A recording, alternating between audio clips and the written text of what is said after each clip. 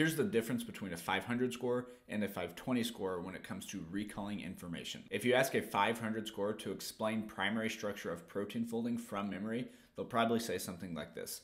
Primary structure are the peptide bonds that hold together a chain of amino acids. That's not wrong, but that's just a memorized and regurgitated definition. Here's how a 520 score would explain the same topic. The primary structure of a protein forms during translation, and during this, a lone pair on the nitrogen of one amino acid acts as a nucleophile and attacks the carbon on the carbonyl carbon of the other amino acid.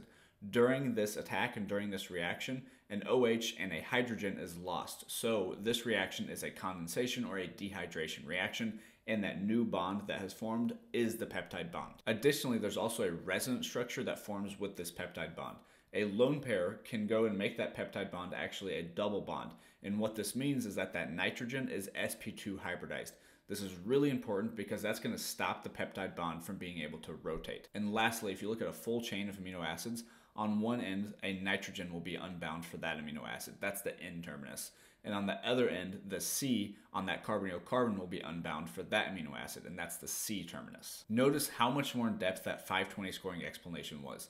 They pointed out additional details and they explained the how and the why between these topics. It showed that they understand the interconnectedness between topics and they can see the bigger picture and where this information fits in. You have to be able to go that in depth on all of the high yield topics, and if you need help figuring out which things are important and which things are not important, check out my content library. There's over 500 pages of only the high yield important chem phys and biochem information. Those will help you get through material way faster than other textbooks, and you can be a lot more confident that the material you're going over is actually worth the time. If you sign up by tonight, you can try all of those out for an entire month for just $9.